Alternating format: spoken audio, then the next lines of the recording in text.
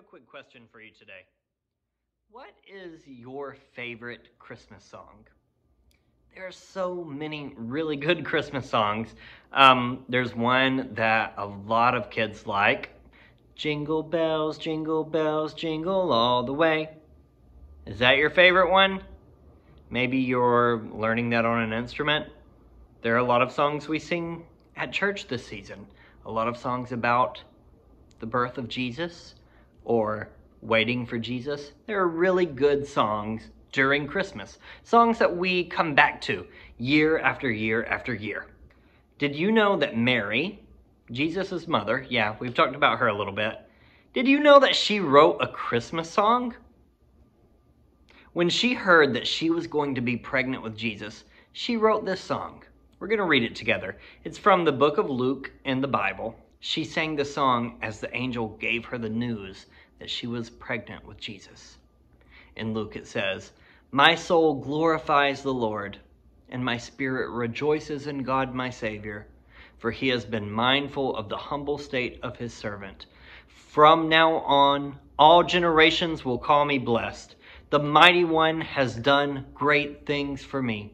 Holy is his name. His mercy extends to those who fear him from generation to generation. He has performed mighty deeds with his arm. He has scattered those who are proud in their inmost thoughts.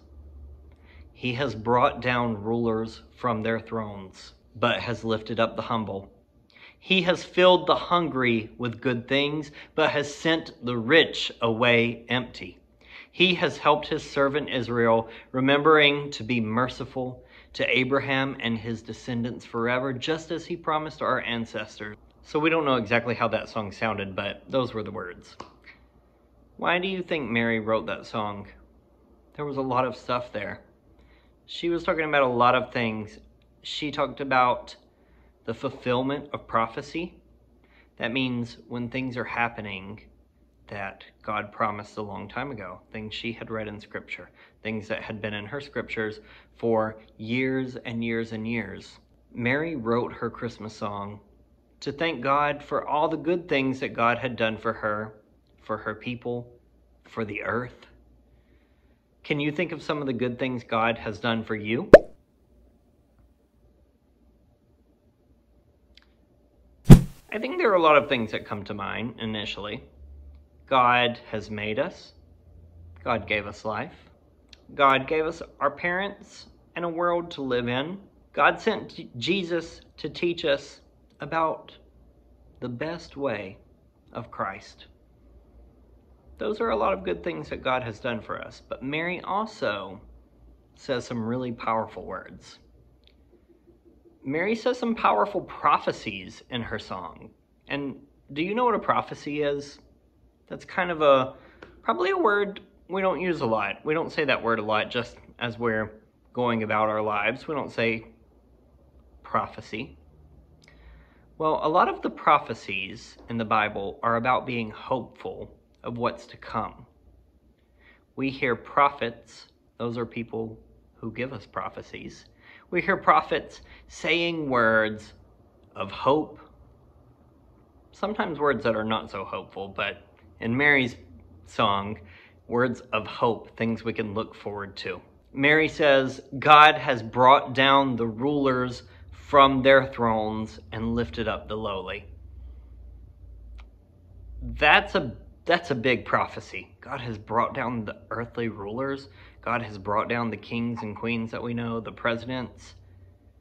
All of that earthly power that we know is finished now that Jesus is here. That was Mary's prophecy. That was Mary's hope. Mary says, God has filled the hungry with good things, but sent the rich away. That's not the world that we see it right now, right? We see the rich who have lavish homes, everything that they want, but a world full of hungry people. But Mary says in her prophecy, Mary's song of hope, God has filled the hungry with good things and sent the rich away. Those are hopeful words. Mary was talking about the way of life in her day where there were really rich people and people who didn't have a lot of things. people who didn't have the things that they need, like food and shelter. So she was talking about the way of life in her day, but also when we read these ancient words, these words that are 2,000 years old, she's talking about the way of life today. Mary, in this hopeful prophecy, said the way that the world is working is not the way of God. And that's still true today. The way that the world is working today is not the way of God. And that's what Mary tells us. And we are hopeful that that the way of Jesus changes all of that. That's what Mary's song is about.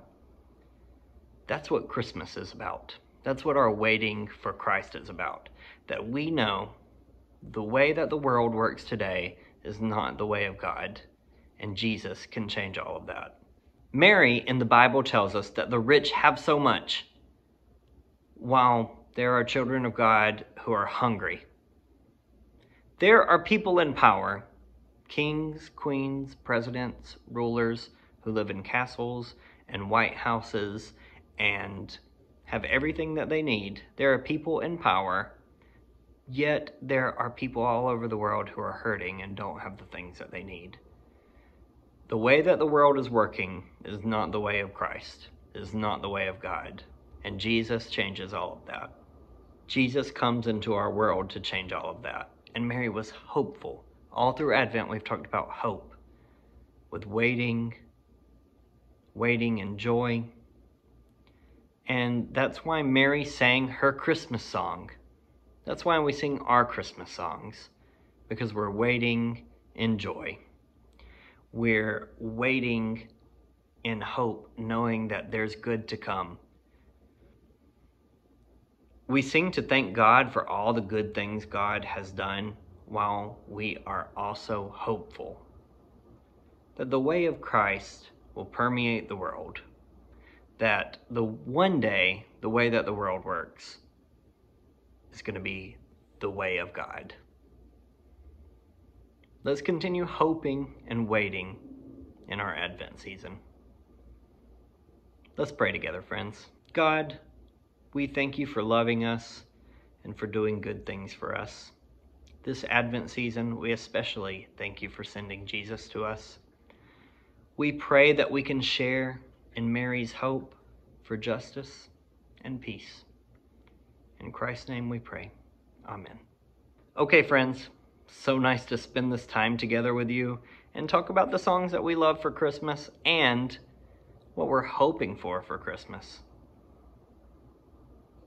That we see the peace and the love and the justice of Christ in our world.